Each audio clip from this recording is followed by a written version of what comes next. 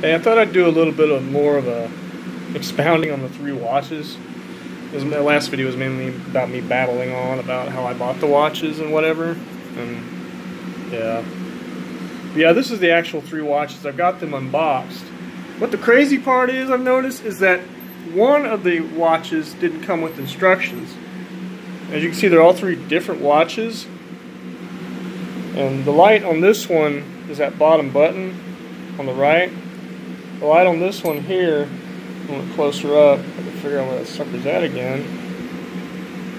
Yeah, there it is right there, and it went out again. It's the bottom right one. I'm guessing this one here too, it's always the bottom right button for some reason. I haven't managed to set them yet or anything. I just wanted to show you. All on my wrist. Well,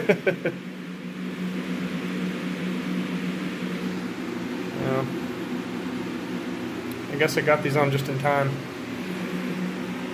But yeah, I used my handy Sheffield here.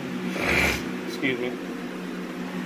Yeah, I looked all through these boxes, man. I couldn't find the instructions for this other one at all. I guess it fell out or they just didn't put them in there.